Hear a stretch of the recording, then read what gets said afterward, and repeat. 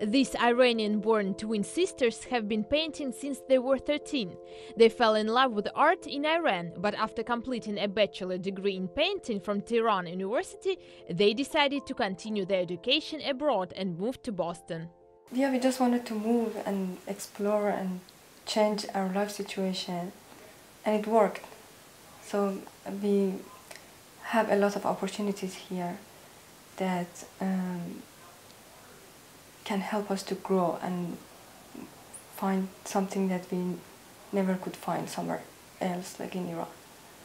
We could do anything that we want in art when we were in Iran, but to show some of those paintings there was some rules or restrictions.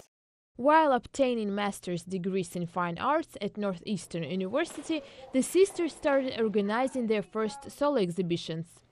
Life in the US taught them that being successful is not just about talent. It involves meeting art dealers, traveling all over the country, and giving interviews. Today, the sisters' paintings, an expression of embracing both beauty and pain, are very popular.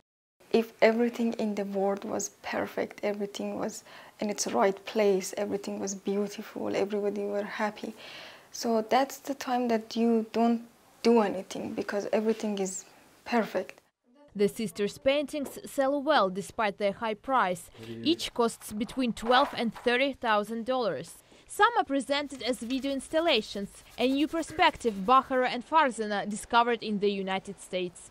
I think the biggest challenge was, for everyone who took this movement of immigration, it's to adjust themselves to the current, situation they have in the new place.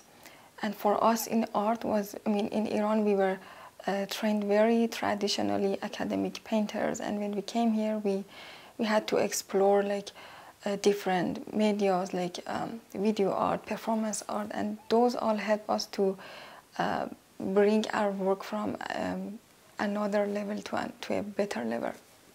The sisters are very busy. Every day they plan new exhibits and meetings. Their next exhibition will take place in New York in fall, and the young women say it's just the beginning. Karina Bafradzhian for VOA News, Boston.